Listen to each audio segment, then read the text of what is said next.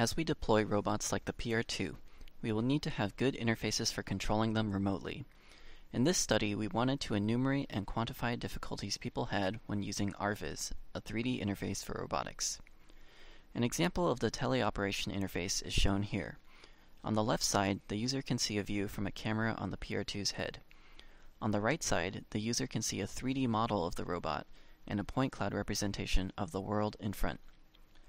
The user can move the robot's grippers by dragging on the arrows. In our study, we had 12 participants use the interface to make the robot pick up objects on a table and put them into a box. We deliberately made one of the objects hard to reach and another object completely unreachable. We instrumented the interface to record the user's actions for later playback. We also recorded our participants' faces so we could tell if they were looking at the left or right side of the interface. Finally, we also had people fill out a survey about their experience. We found that the average person spent over 15 minutes just to put away a few objects, something that would take 10 seconds for a human to do.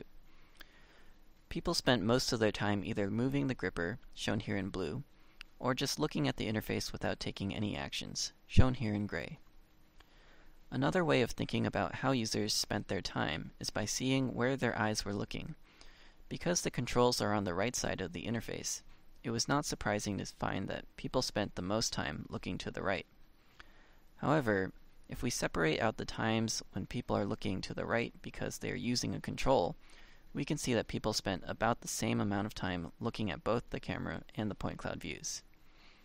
Our survey results showed that people thought that the camera view was much clearer. However, neither the camera nor the point cloud views were helpful for judging depth or reachability. For example, in the camera view, the arm can still obstruct the view of the table. In general, our results suggest that people had a hard time using the point cloud view to see objects and their locations.